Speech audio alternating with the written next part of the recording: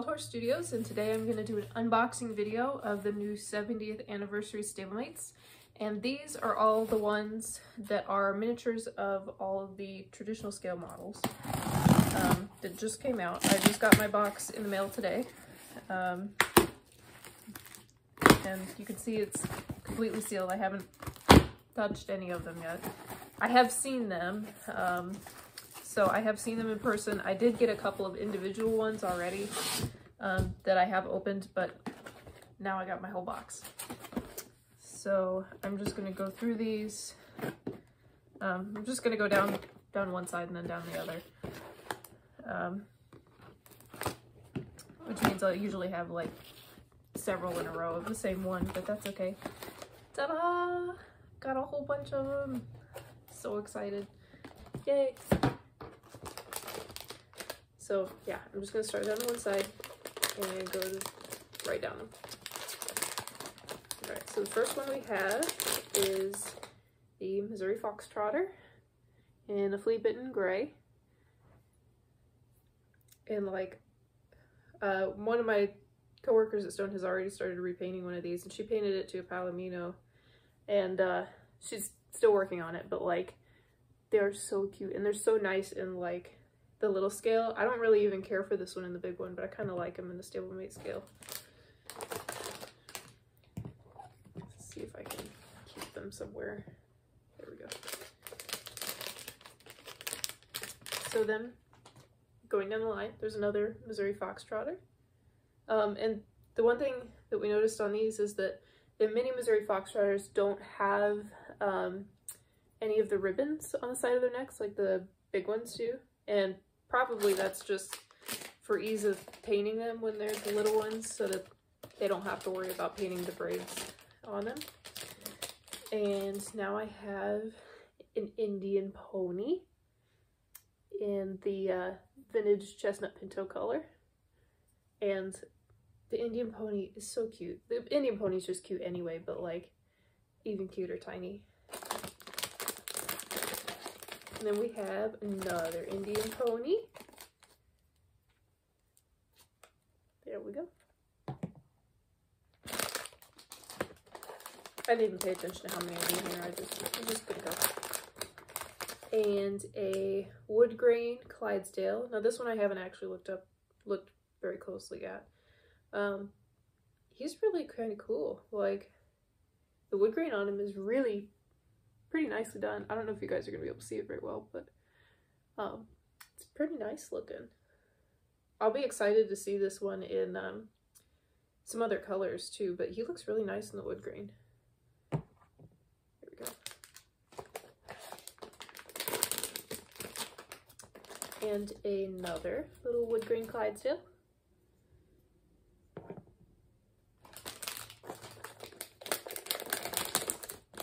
And here we have, ooh, a charcoal fighter.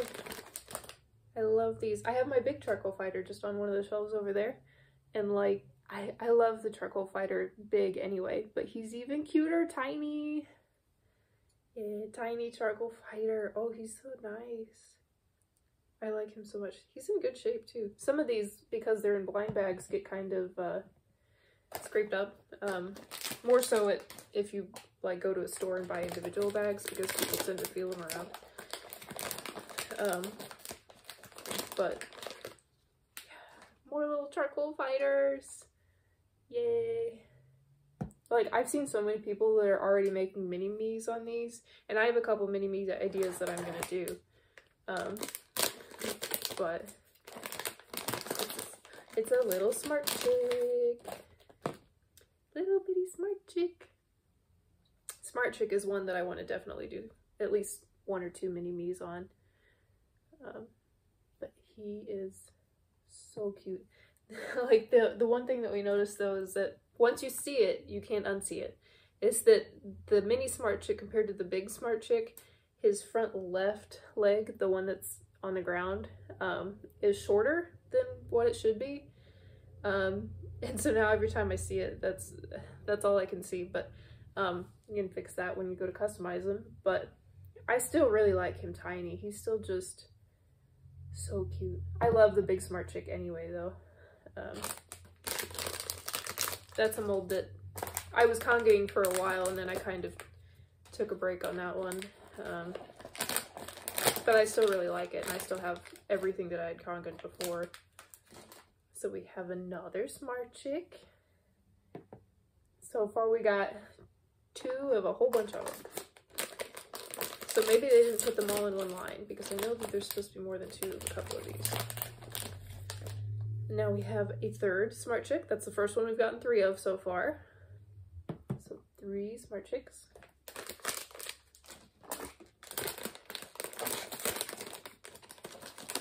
And 4 Smart Chicks. So we have 1 more. 4 little Smart Chicks. And then starting on the other side now, I have, what is this? Oh, it's a little Emma. Oh, she's really cute, tiny too. And it's a stallion. The mini version is a stallion. But yeah, he's really cute, tiny. I love the little Highland pony, and this is like the same size as him, so. Now where am I going to put him that you can see him? He's so little, he just doesn't stay in the frame very well. I'll move the foxtrotter over and then maybe you can see him there. There we go, that'll work. Just barely in the frame. So there we have another little Emma. I couldn't remember if I held out the other one or not, but little Emma. There we go. And a 3rd little Emma. And most of these, like, the duplicates, I like buying whole boxes, especially when they're all new stuff like this. Because I'll use the other ones as repaints. Especially like this one, I can tell, you probably won't be able to see it, but it's got a scrape down its back on this little copy of Emma. I don't know if you'll be able to see it or not, but it does. So yeah, if you end up with one that's scraped up, not a big deal, I'm just gonna paint it. So yeah, so far we got 4 Smart Chicks, 2 Charcoal Fighters, 2 Wood Grain Clydesdales, 2 Indian Ponies, 2 Foxtrotters, and 4 Emmas. So that means we still have the Croy, Bishen, and probably some duplicates of the others, and chase pieces if I have any chase pieces. So whether I will or not, who knows? I don't. Oh, there we go. We got a first Croy. Little bitty Croy. She's really so cute, tiny. I love the big Croy, but tiny Croy is even cuter. Where can I put tiny Croy? I'm running out of space in front of the box. Oh no. There we go. We'll just squeeze tiny Croy in there. I want to make mini movies on the Croy mold too. I have a couple of my big ones that I brought home. I'm gonna make mini me's of. But yeah, there we go. Another little Croy.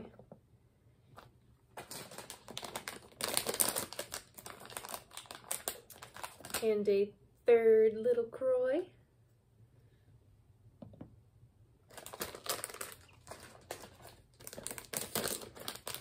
And here we have a 4th little Croy. So I've got 4 left. And here we have mini Bishen. Just the regular little mini Bishen that looks like a little solar. So he's got kind of a pearly mane and tail too, kind of like the big solar does. Put you down there. I'm gonna knock one of these over if I'm not careful. And we have another little mini Bishen. Little tiny solar.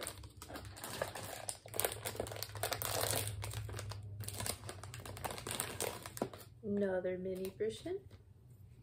And so now we have 1 left. That's it. The last one in the whole box. So, it definitely feels like a Bishen. So what do you think? Is it going to be a regular Bishen or is it going to be a chase Bishen? because the chase pieces for this set are, I've seen them. There's a platinum version of the Bishen, and there's a blue speckled version of the Indian pony. Those are the two chase pieces. And there are two for this box. One is a regular chase and the other one is like a super rare chase. And this one is regular Bishen. So no chase piece in this box, but that's okay. Like I don't know, I've seen the chase piece of the Bishen in person and he is like really shiny. My friend from work bought a whole box and she actually managed to get 2 of the platinum Bishens in her box, which I don't think anybody else has gotten that.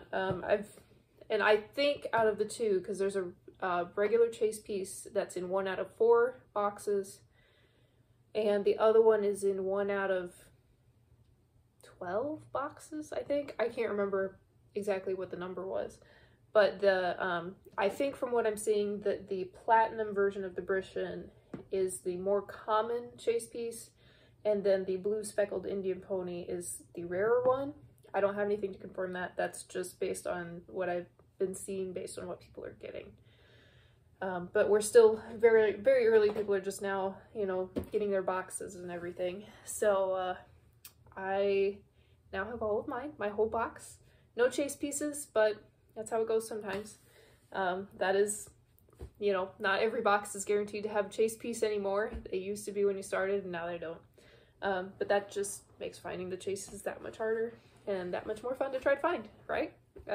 So I will sit here and pick out which ones I'm going to keep for my Stablemate collection that's taking up the wall over there. And then I'm going to keep the others as repaints. So I hope you guys enjoyed my unboxing video of all my littles. I'm going to go through them all really quickly up close so that way you guys can kind of get a better view of them.